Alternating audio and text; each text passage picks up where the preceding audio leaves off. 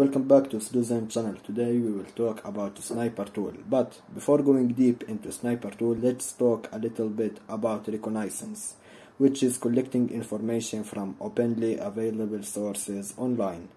And more you get the information, more you will be able to test the target. Of course, that include IP addresses, online documents, metadata, email addresses, and more.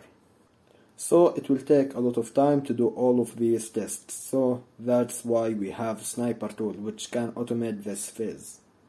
Sniper is special because literally it's about 20 tools in one tool. So for port scanning, Sniper can do it because it has Nmap. Email addresses also can do it because it has the harvester. That's why it's recommended for red teamers.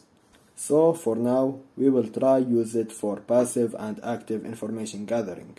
So if you didn't install Sniper tool yet, you can go on Sniper on GitHub and take the link, copy, and go here, do sudo stuff, and get clone and the URL of Sniper tool. I already downloaded, so I don't need this phase. And after download it, you can go to the Sniper folder. And after that, you have to execute the install.shell. I already did this step, so I don't need to do it. And once it's installed, you can use it by typing Sniper in the command line. So right now I wanna try get some information about github.com passively and actively, which will communicate with the target by sending them scripts and will run some tools like Nikto, Whatwhip, Nmap, and others. I will use the command sniper-t github.com.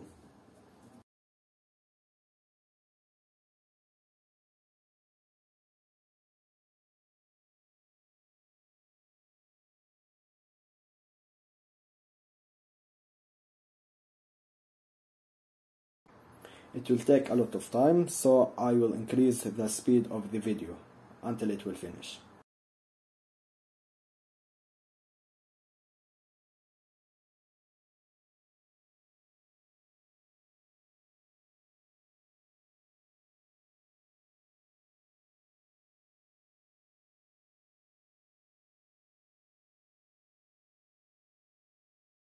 So after finishing the scan, Sniper tool will generate a report in the following path.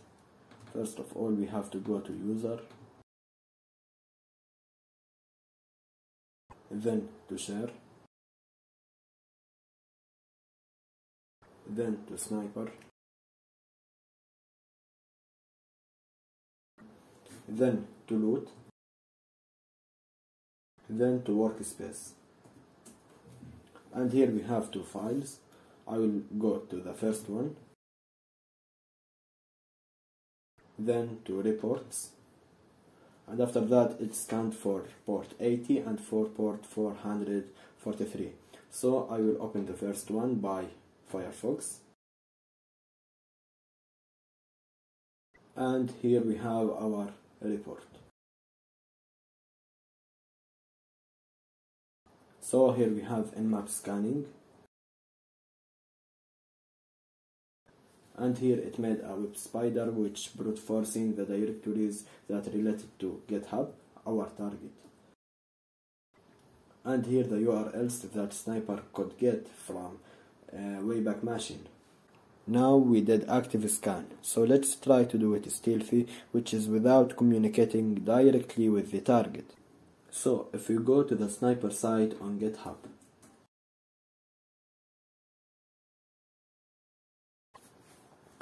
there is a mode in Sniper modes called Stealth mode, which made for passive scan. So it will collect the information that are available on the internet.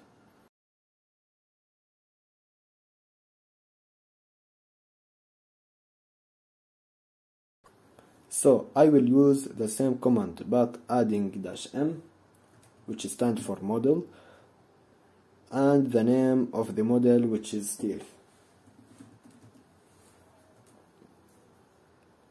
I will add also -o which meaning OSINT scan, and -RE, which stands for enable reconnaissance. So all informations we got is publicly available on internet, but just a sniper collecting them in one place.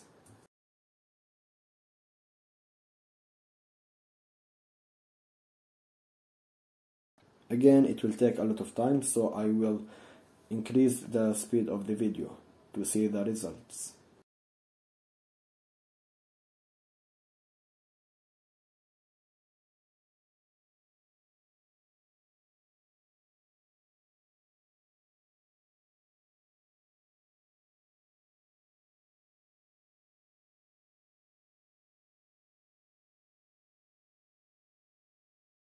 So again, to check the results, we can go to our folder here and go to www.github.com and to reports.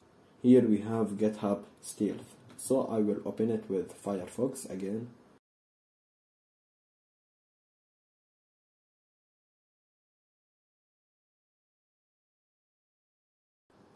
And here we have a lot of information that gathered about GitHub on the internet. So thank you guys for watching and see you in the next video.